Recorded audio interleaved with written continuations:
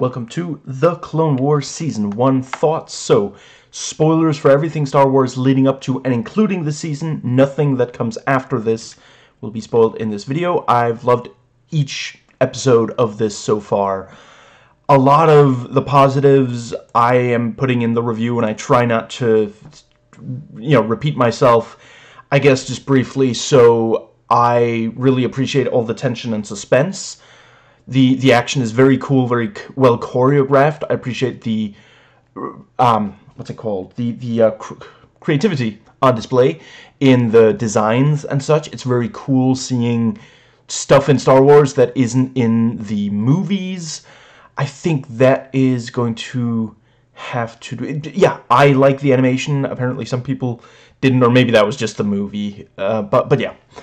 So, I did watch the movie when it came out, not in theaters. I got it from the library. And other than that, everything, this is the first time I watch The Clone Wars. So, yeah, if I get something wrong, I'm not going to be referencing later seasons. So there might be some stuff I say in this that is disproven by later seasons. But, yeah, I don't know how long this video is going to get. It might not be, hugely long. It's not that I didn't love the episodes. Some of them I don't have that much to say, and I'd just be saying over and over, yeah, the positives I already mentioned. So, with that said, let's get into the film.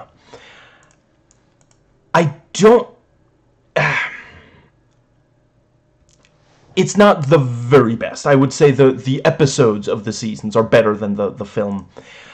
Honestly, nearly everything negative that I have to say... hold on, let's see.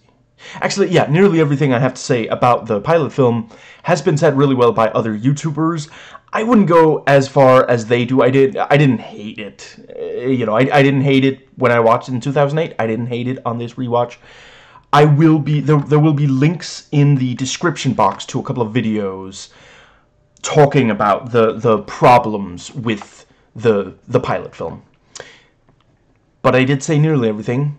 The couple of things that I didn't see others mention, I get that by the time this was released, there were some very specific expectations for what you would get from a Star Wars movie, but I can't help but note that the things that are different in this from the episodes do still take inspiration from some of the same places. Like, instead of the opening crawl, we have this World War II style newsreel update on how the war is going, the way that a bunch of World War II things helped inspire the way things are in the original trilogy. The art style is retro, which, again, a lot of retro about the... Star Wars is basically reimagining retro. Originally. And... like him or hate him, Zero the Hutt is clearly inspired by Truman Capote, who was a big deal when George Lucas was young. Personally, I like his character fine. Maybe it helps that I love Truman Capote as Lionel Twain in Murder by Death, which is the only thing that I have seen him in. I'm not very familiar with Truman Capote, but yeah, I think he is spot on in that movie. Like, if you at all think that's a movie that you would like, I wholeheartedly recommend it. If I can find a copy, I will probably do a video review. Now, some people dislike that the Jedi help Jabba. Let's keep in mind, the Star Wars movies are full of uneasy alliances. When they're like... When Obi-Wan and Luke approach Han Solo, they really don't trust him. They're like, well, I mean, as long as we pay him, he's going to do what we want, but... they don't necessarily expect, like, betrayal, but they're not like, oh, this is a stand-up guy, we can definitely build a long-term relationship with him. No, they're just like, well, we gotta get from one place to the other. We really can't let the Empire know that we're traveling. I guess we gotta do, like, at first, they're very hostile towards each other. So I was a little worried, I didn't remember the Zero the Hutt, when I did research for the season. So I was a little worried that there would be homophobic and or transphobic jokes about him. But honestly, if you're LGBTQ individual, please let me know. But as far as I could tell, it was basically just representation. You know, they don't make him out to be worse. Now, you know, in 2008, homophobia was unfortunately still very mainstream. You know, today it's a bit less accepted, but yeah, you know, if you look, there were people who were like freaking out about it, but it's, if you just look at the way he is depicted, you know, yeah, like, I suppose, you know, it's the kind of, it's the effeminate stereotype for gay men, but it's not actually, like, just look at, like, honestly, Zero the Hutt is a way more appealing character than what's his called? Jabba, you know, or Yaba, as apparently Diego Luna, you know, because he when he was a kid, he saw it in, I guess, Spanish or something. Anyway, he's way more, like, Jabba is despicable in the movies. Zero really isn't, like, yeah, you know, obviously it's not wonderful that we have this, you know, effeminate gay man, but he's really not made out to be bad, like, because he's gay. Like, yeah, you know, you can't really trust him. You can't trust Jabba either. You know, it's not like, and Jabba, like, you get, like, I forget if, I'm not sure they've ever really said, although I guess in the prequel movies, did he have a wife in Phantom Menace? I feel like, anyway, I would definitely say Jabba the Hutt is male. He comes across as masculine, and he's a way worse person than Zero is, if you just look at the way, you know, the things they do, and the, like, yeah. You know, okay, I'll grant that Zero, you know, was okay with a member of his family being threatened, which I suppose, okay, that is perhaps a trope, a negative trope of a homophobic trope, that gay people are a threat more so than straight people. Fair enough. There's that, but other than that, I did not detect any. So one of the droids says 1137 and then some more numbers. Do you mind if I just round that up to 1138? The vertical battle isn't half bad. Let's see. Okay, I gotta say, I am nearly certain, like, percentage-wise, I am like 19% sure that the reason for the nickname Clankers is that they clank, like the noise that droids make, but I can't be the only person who thinks it sounds dirty. Let's see. Honestly, I was kind of expecting to have to do the film in multiple sittings. I ended up getting through it in a single sitting fine. Like, I really think, I get why people were very disappointed, because they basically wanted more of the movies, and this is not really that. You know, the film is really not just another movie. It features characters, sure, from the movies, but it's not the same thing. And I get being, you know, like I said earlier in this video, there were certain expectations for Star Wars when this came out, and yeah, you know, I think I've always just viewed it as, well, it's a pilot that they put in theaters, so yeah. Let's see. I appreciate that Anakin really doesn't want to leave Rex, but has to, like, the sacrifices made for it, yeah. Let's see, and the ship has a holographic doctor for their voyage. Yeah. Always love seeing a Natalie Portman character be badass. Maybe it's just me. I got a real Terminator vibe off that droid that approaches her, like, claws out, like, right after she's discovered in the Room of Zero.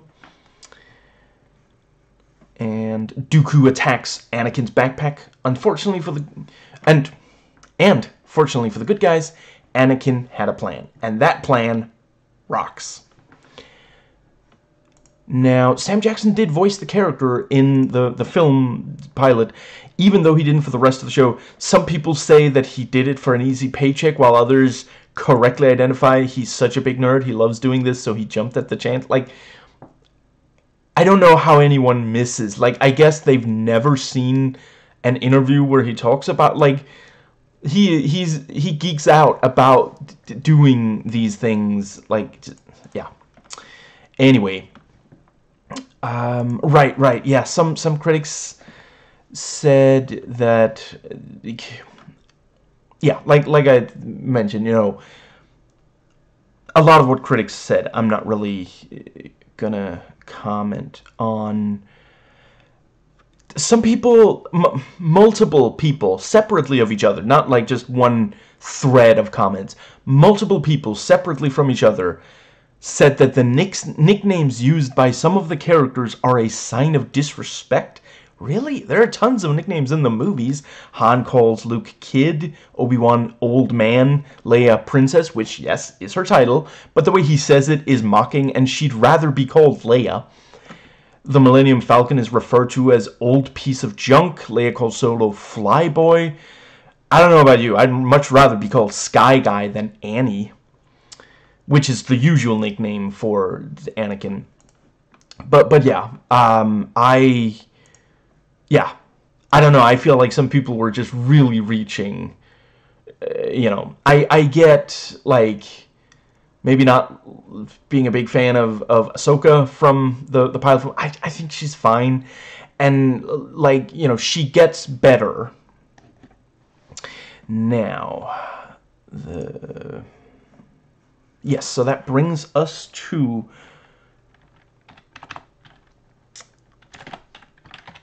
Season 1, Episode 1, Ambush. Yes, I will be calling Episode 1, even though the pilot film is technically the first several episodes, so yeah.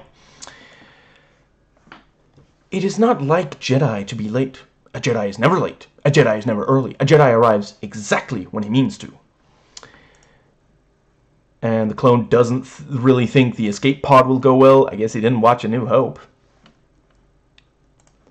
What a terrible shot. It's my programming. Disagree. It's plot armor. And Ventress intends to test Yoda. Very cool. Always love seeing guerrilla tactics. At first, like, I don't know why.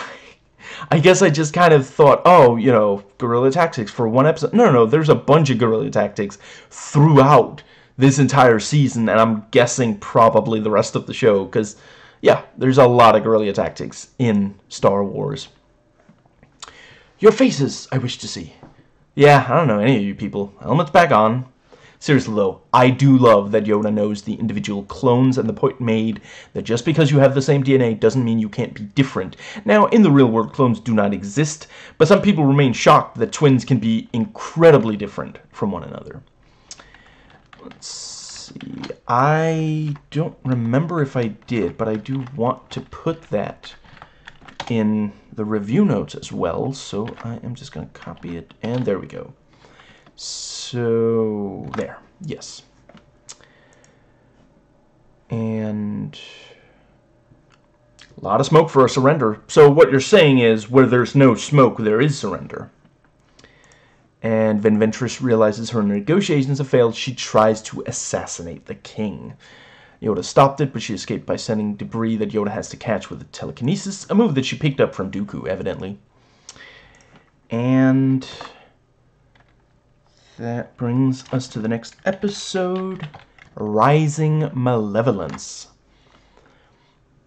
I always like seeing General Grievous, and I really appreciate, you know, the ion cannon can easily destroy destroyers, which, you know, every so often this in this season they'll have some weapon or tactic or something that completely, you know, that forces the other side to rethink just tactics and such. That's really cool.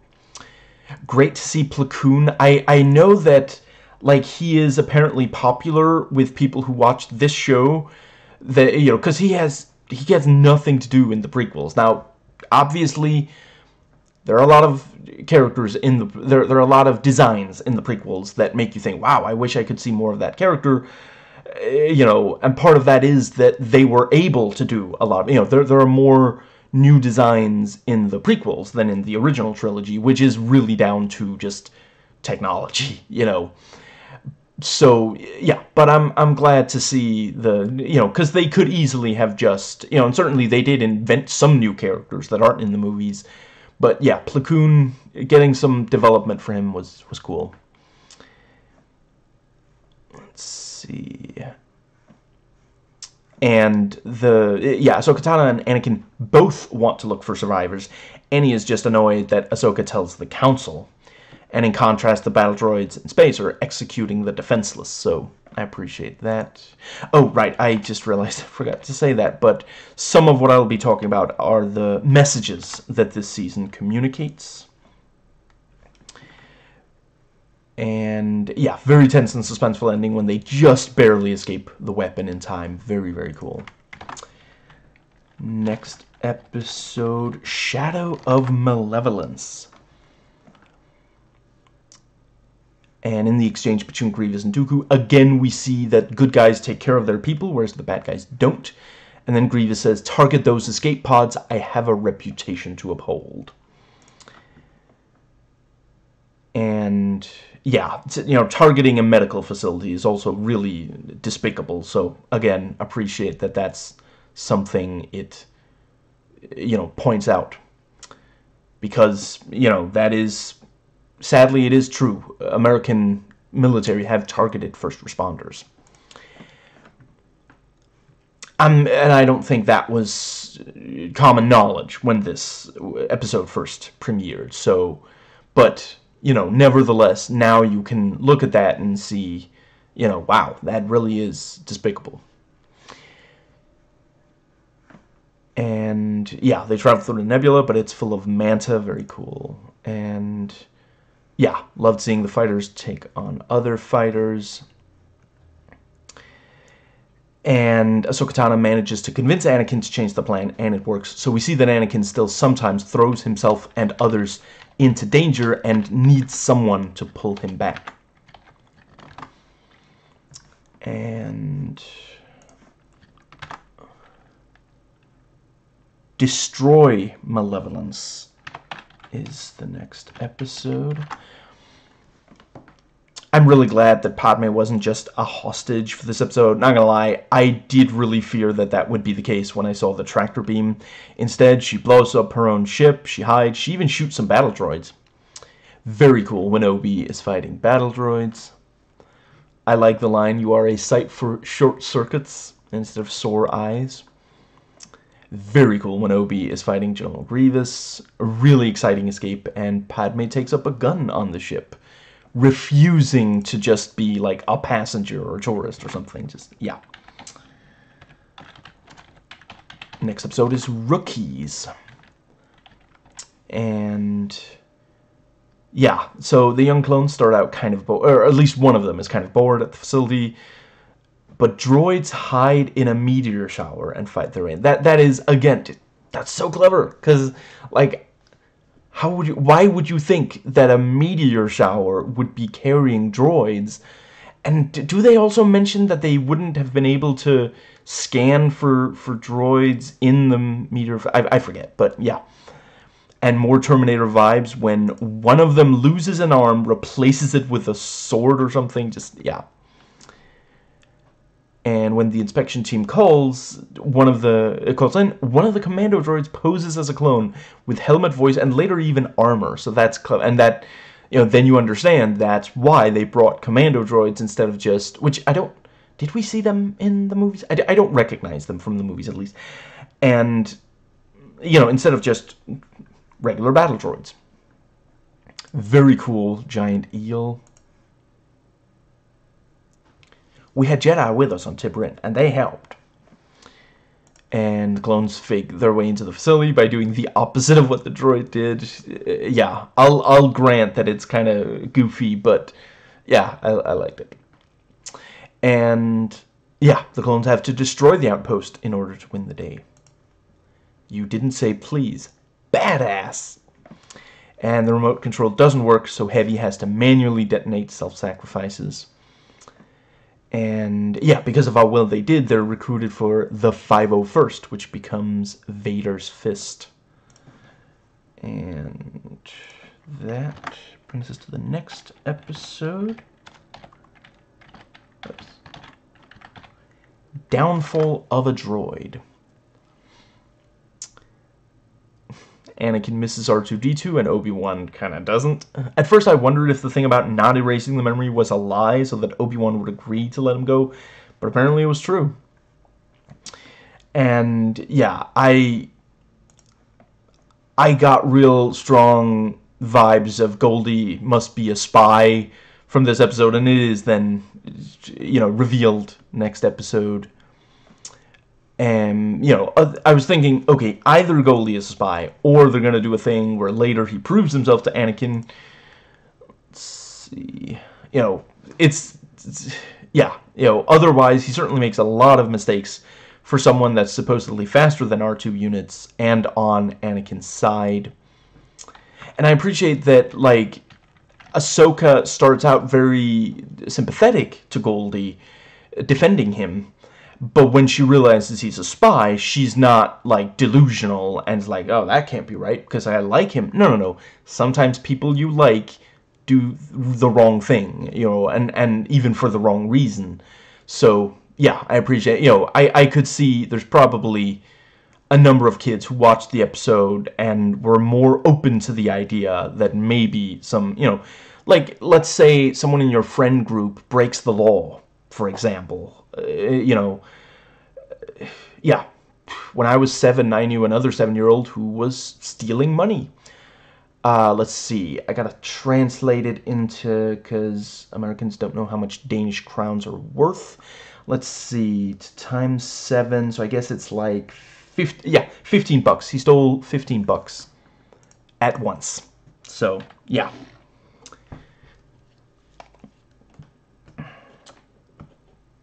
Now, let's see.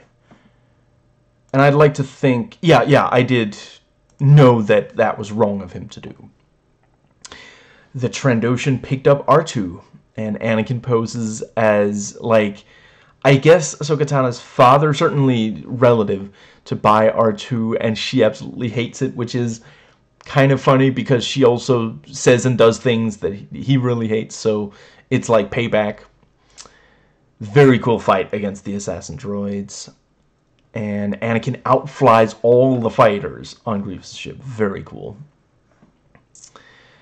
And that brings us to the next episode, Duel of the Droids. I guess the Fates were taking a day off. We see Grievous kill the Trandoshan to avoid paying him, adding that to the list of reasons why he's evil. You know, yeah, Donald Trump, he doesn't kill people to avoid paying them, but he doesn't. There's a lot of people he did not pay. Let's see. And very tense when Ahsoka has to sneak around Grievous and the clones and Anakin in the landing area. And I like the duel between R2 and Goldie. Next episode, Bombad Jedi. So Jar Jar is clumsy, and the way he speaks is also a racist stereotype in this episode, like he was in The Phantom Menace, even though this is said after Attack of the Clones, when he no longer was. Not really a fan of his parts of the episodes of this season. Honestly, I will just let you know when there is an episode of this show that features Jar Jar where the parts he's in don't annoy me. Other than that, I do love the episodes, and I will acknowledge, you know, it is that thing of, you know, sometimes he will accidentally help with his clumsiness. Now, let's see. And, yeah, Padme walked into a trap, betrayed by her close friend. In real life, war does turn friends into enemies. And she later acknowledges that his people were not a priority because they weren't as useful as an ally, and that doesn't mean they shouldn't be considered an ally.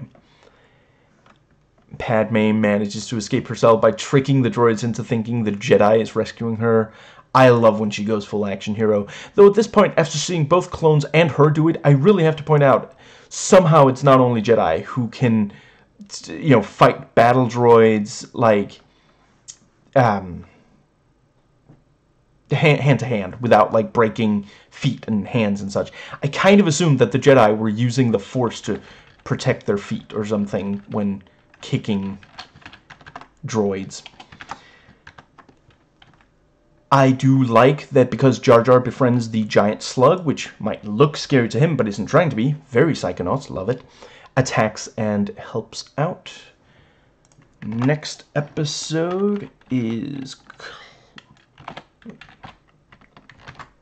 Cloak of Darkness. And Luminara is told they're going on an escort mission, which I know from video games usually suck. Luminara is trying to mind-read Gunray, struggling to get results. Ahsoka Tano threatens him with death, and he appears to be more willing to negotiate. So this is yet another post-9/11 piece of American media that makes excuses for torture. In fact, one could easily read into this episode that they should have threatened him like that sooner, and they might have gotten something out of him before he was rescued. This despite the fact that in real life there is no credible evidence that torture gets credible intel. You know, what they did during World War II was provide like food and treat well the prisoners they knew, the prisoners of war they knew would have a lot of information, and it worked, you know, because suddenly these Nazis were like, oh wow, I guess we're friends now. I've been told so many, you know, just ridiculous lies about the things that these people do, but no, they're really friendly to me, and that, you know, so yeah, and that's why you know, they could very easily. You could have had, and yeah, Ahsoka Tano is actually in other episodes, you know, she is very patient and empathetic and sympathetic towards at least some people, some individuals. In the case of Goldie, not quite a life form, an AI, but so yeah, have Luminara struggle with the mind control, and then Ahsoka says, of course we're not going to get information out of him if we treat him badly. Maybe we could, you know, give him a little good food or something, which, yeah, that's what they did, and that's what worked. And Ventress continues to be really badass. I really enjoyed the brief but super cool fights where she was taking on Luminara and Ahsoka Tano at the same time. Okay, it's legitimately funny when Ahsoka is trying to figure out if she should go help Luminara or not, and the captain, then the clone officer, and finally Newt all offer their advice, and nobody wants to hear Newt. What? And it's revealed the captain is a separatist spy. Ventress killed him rather than getting some of the credit for the mission. Again, evil.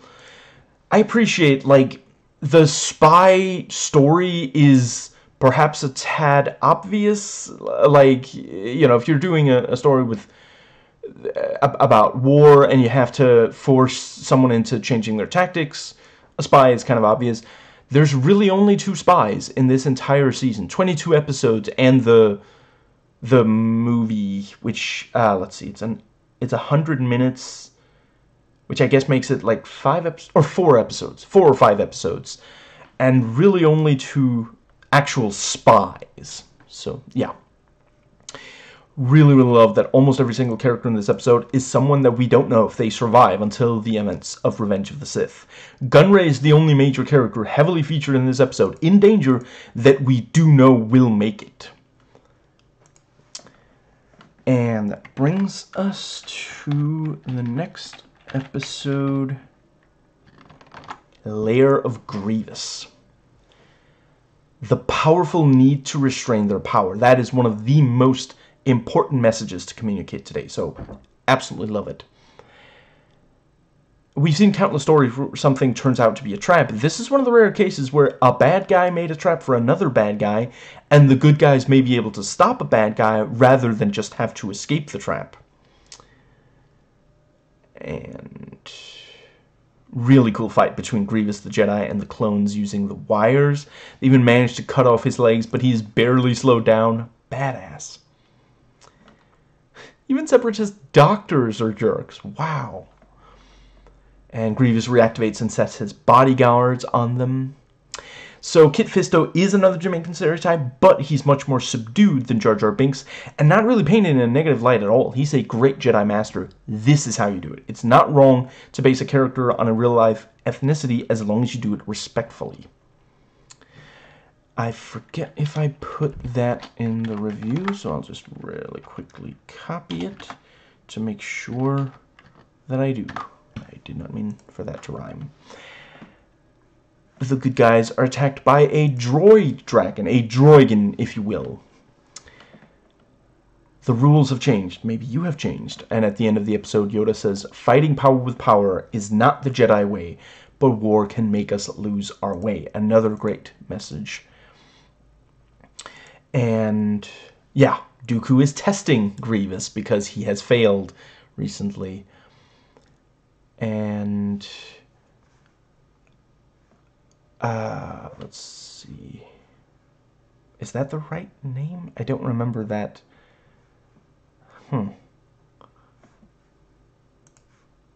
But yeah, Nada, I guess, versus Grievous and his bodyguards is very cool. And Kid Fisto versus Grievous is also really cool. Episode 11, Dooku Captured. Better bickering between Anakin and Obi-Wan than in the prequels. I like how we don't quite know what to make of the pirates, and it seems like Dooku might be able to get help from them, not be betrayed. And at the party they swap glasses, but it seems from the next episode like it didn't matter, so I'm not entirely sure. I don't know, it's possible I missed something about how they still got knocked out, but yeah. And that brings us to the Gungan General. I didn't really feel like it was necessary to have so many failing escape attempts by the Chain Gang trio. So far, these are the only time for the show to have wasted time. Stuff happening without progressing plot in some way.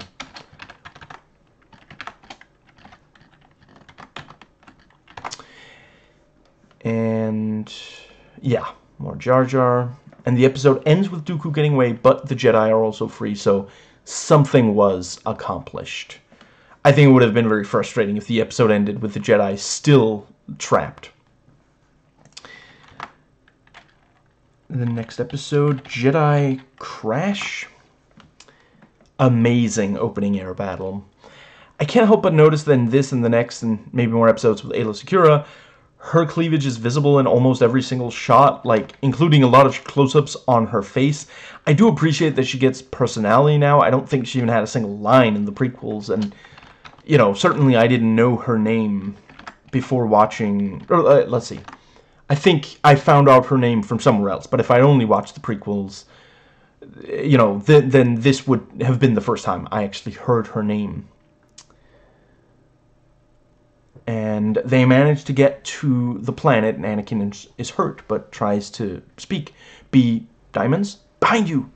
Be behind you, Anakin. I know you're really messed up here. He can't possibly be behind himself. Very cool seeing the bird aliens. They have a bit of a griffin thing going on. I like it. Another. And good philosophical debate between the Lurman leader and the Jedi. And you can really understand his point of view. It takes 2 to fight and 3 to tango. And the healer stops the bird creature with, like, you know, what's it called? Like a, just, you know, cowboy move. I forget what it's called.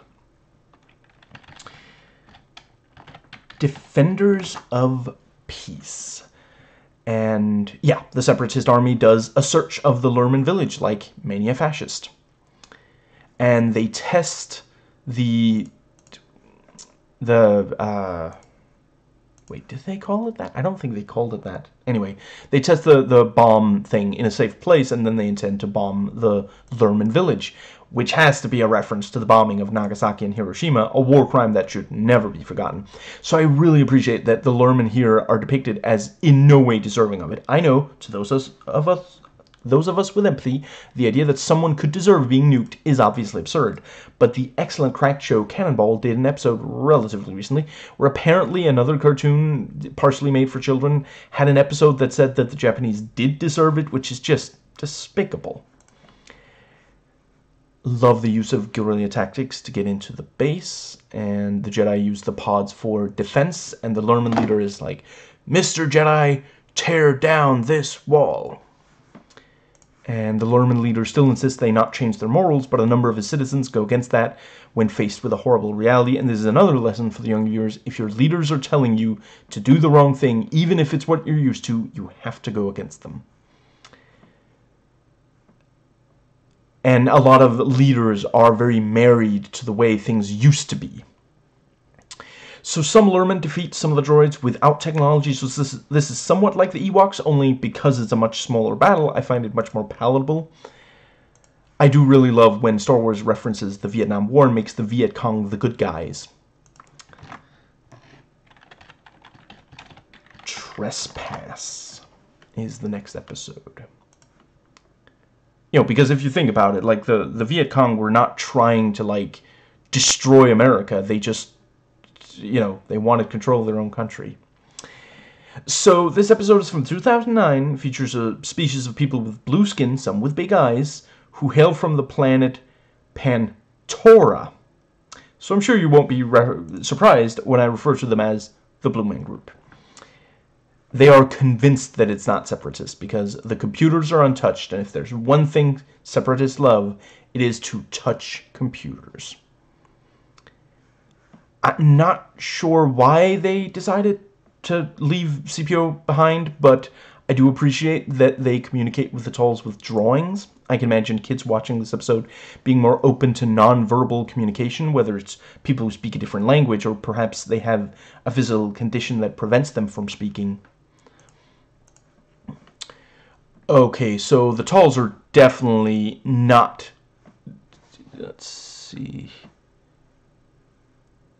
Yeah, the Tulls are definitely not dead set on destroying the Blue Man Group. Honestly, the only way things could go wrong here is if war were declared, and our chairman Big Brain here, war were declared. Avenge me! And there's this brief moment where we worry the leader is going to stab the center, but instead stabs the snow. Anti-war message, I am here for it.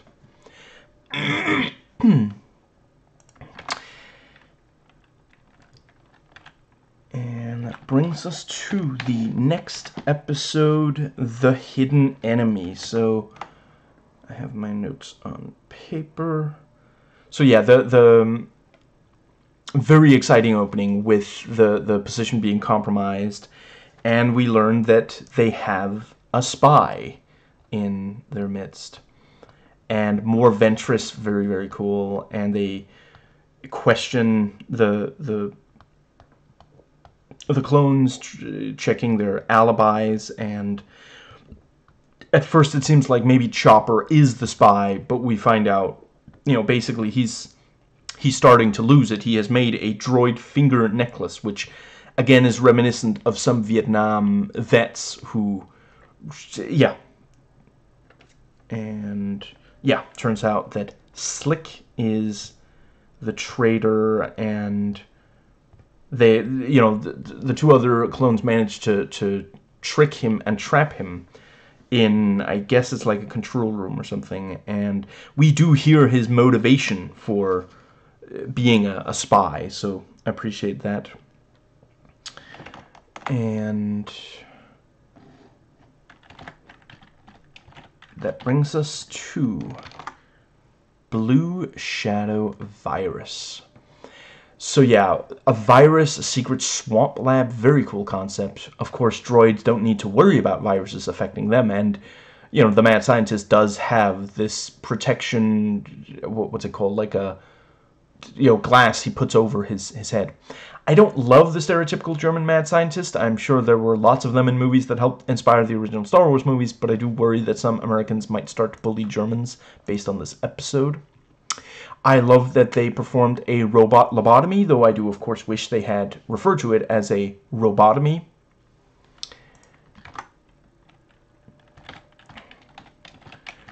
Mystery of 1,000 Moons. And this time the virus is released, but the lab is sealed, and Anakin and Obi-Wan have to get the cure, and then release the other good guys trapped inside the lab. Logical next step, and it doesn't feel like it should just have been a subplot in the episode before this one.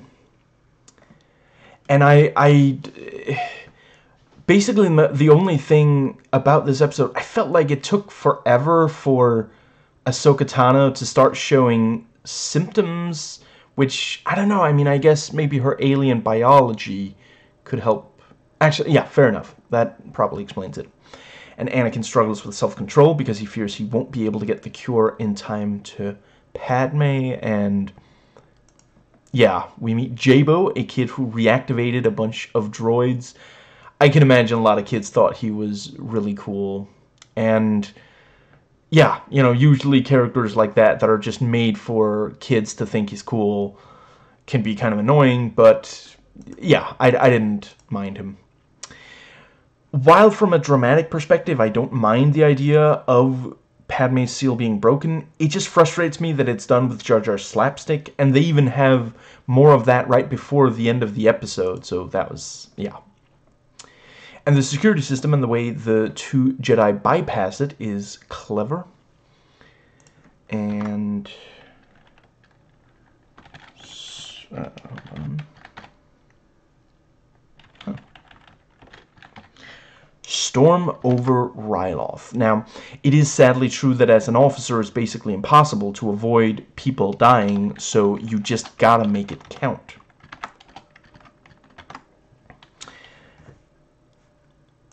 And innocence of Ryloth. And yeah, we see evil use human shields while the good try to avoid friendly fire, which has happened in the Middle East from the American side. This can be seen as partially critical of the wars in the Middle East, which is a perfect place for me to quote when Jimmy Carr, kids probably shouldn't look him up in case anyone were watching this video, but when Jimmy Carr realized there was an American in the crowd of one of his shows, he asked him, what's the difference between a British soldier and an Iraqi one? Which just, yeah, the American took it well, if I recall. And some of the clones throw grenades from cover to stop machine gun nests, very World War II. And as the clones walk through the ghost town, one of them says, it's creepy, clearly worried that he'll accidentally walk into Ghosts of Mars. So yeah, just briefly, I realize for some of these episodes I'm talking much longer than for others. It doesn't mean that I didn't like the other episodes. I just didn't always, you know, I didn't always think of good riffs, for example. And they find Numa, and one of the clones worries the other is scaring the little girl. And she bites the hand of one of them, so she must think that he's Michael Biehn in a James Cameron movie. She has serious Newt energy going on. Newt, the character from Aliens, who's human, not Newt Gingrich, the real-life human who behaves like an alien. He's going to be in the nominee. And she calls them Nera, which we're later told means brother, which is quite sweet. Give someone food and they eat for a day and possibly follow you.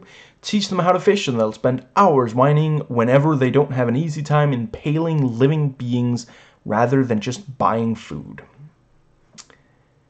And the clone calls the little one Biter. The odds are 742 to 1. So you're saying there's a chance. I liked Obi-Wan taking care of the creatures with mind tricks and some with dodging.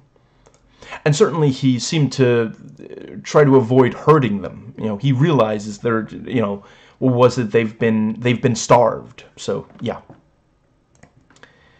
And they're shown a tunnel by Numa and allows them to free the prisoners, showing that not only is empathy right, it can also really help your own situation.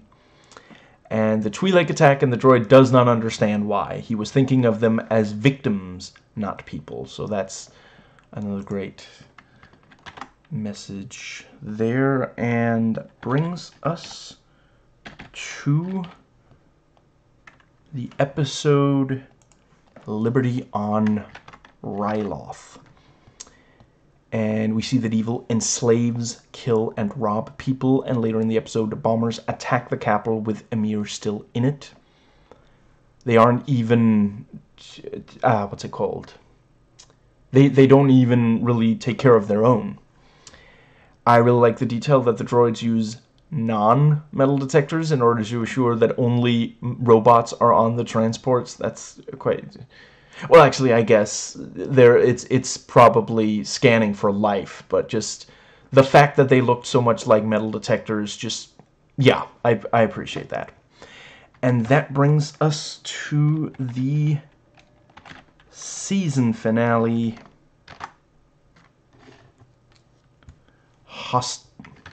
hostage crisis, yes. So, let's see. I have some things that are not... Yeah. Yeah. I wrote down some of my major issues with the prequels that are not in the original trilogy. And one is too much politics. And that, I will say, this show does a good job of not focusing on... You know, certainly there are some politics. So, but it's not... It doesn't take over the way that it does in the prequels. Right, and yeah, in Revenge of the Sith, I have a difficult time telling who's winning in the battle scenes, and that's... Yeah, I haven't had trouble with that in any episode of Season 1. And... Right, they also... I didn't feel emotionally engaged with the prequel movies, but I do with these episodes. And they were also too busy visually, which the show isn't. Now... That, I think, is it. So, yes. Those were notes that I'm gonna be going over each time I talk about a season finale in this. For this, yeah. But here are some... right, and I'll just briefly say, so let's see, I guess this is the part where I'm going to rate whether... I would definitely say that the season finale is great, and the season overall is great. I suppose if we're counting the film as the pilot, I wouldn't necessarily quite call it great, but it is good. It's not outright bad, in my opinion. Let's see, what was the Ambush? If Ambush is hold on. Oh yeah, I can do it like that.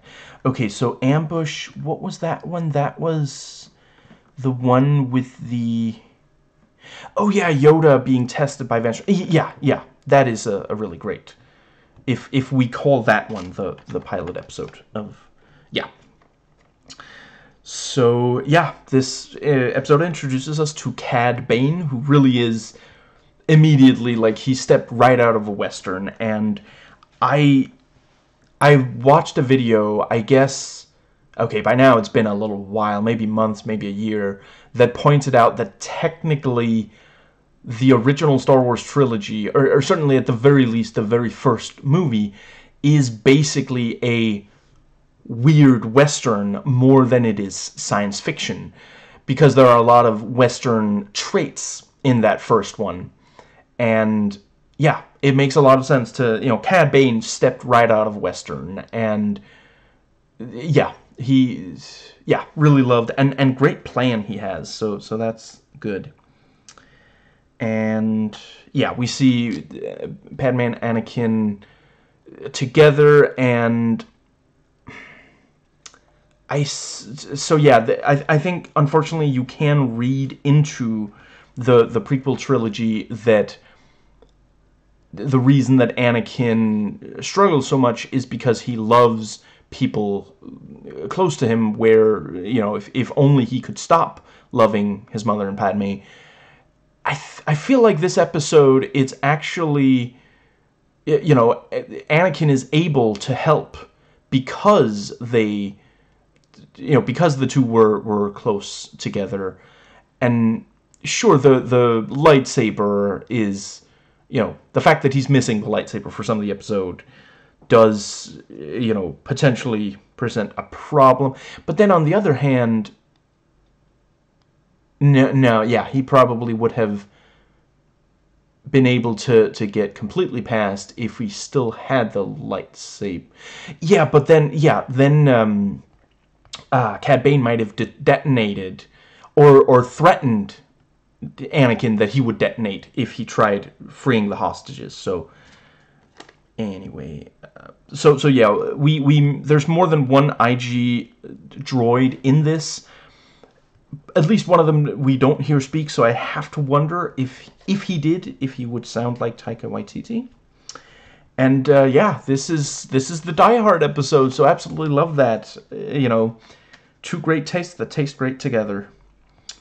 And yeah, Zero is freed by Cad, and you know, Cad Bane says he doesn't work for free, and that, yeah. So the episode doesn't, the episode and the season don't really end on an outright cliffhanger. You know, I was wondering and a little bit fearing, because this is back when sometimes TV shows had cliffhangers. But yeah, the what's the word? Yeah, I really appreciate that. I like that sometimes the good guys actually lose in one of these episodes. That's, you know, keeps you guessing. So that was another thing. I'll admit that when I watched the prequels as a teenager, I didn't really think about it. But rewatching them, I feel like, oh wow, I really should have seen this and that and the other thing coming. So, but yeah, really love the season so far. Really glad I'm watching these, and yeah, looking forward to, you know, I'll probably start watching the next season tomorrow. But yeah, about 2 weeks from now will be the next video on this show, and as soon as, you know, anything live action Star Wars, I realize, let's see, I think it was the Bad Batch that, you know, went to Disney Plus recently that I haven't done videos on. Based on what I've heard, I should watch the rest of, you know, all of the animated Star Wars that came before that, before I do that. But I do intend to do it when I get to the, yeah. I'll do, you know, not all of, but most of animated Star Wars in the series, not the micro series. Oh, I'll only do one of the micro series. Let's see, yeah, I have the list right here. It's the one called Forces of Destiny, because that one, yeah, as far as I can tell, a lot of the micro series, animated micro series and shorts, are basically just, you know, for kids, and they maybe explain what the various creatures are and such. But, you know, Forces of Destiny, let's see, so it's a collection of 2 to 3 minute shorts centering on female characters featured in previous Star Wars. So yeah, that one I intend to do. But yeah, yeah, looking forward to more of this. I'm glad that I finally got around to doing it, but, you know, I wasn't originally, yeah, I've really missed doing shows. You know, I got back into it with the Marvel Netflix shows, and once I got really into that, I was like, okay, I gotta find something to do after Marvel Netflix. So yeah, now it's gonna be animated Star Wars, and yeah, really happy with my decision so far. I try not to subject myself to media that I think I'm not going to enjoy these days. You know, I used to, part of my channel here used to be about, you know, ranting about bad media, but I'm not really that excited about that kind of thing anymore. But yeah, you know, I'm glad other people are doing it. You know, if they enjoy doing it, I think it's great that they are doing it, but it's not really what I personally want to make. I still watch some of, you know, I can still enjoy Phaelus turning into a bad movie, you know. Anyway, yeah, that's it. I intend to do more videos this week. At least one more, just to not jinx it. But yeah, there should be at least one more video this week, and if not, if I don't, you know, if I don't see you in that one, I hope I will catch you sometime next week. So, may the Force be with you.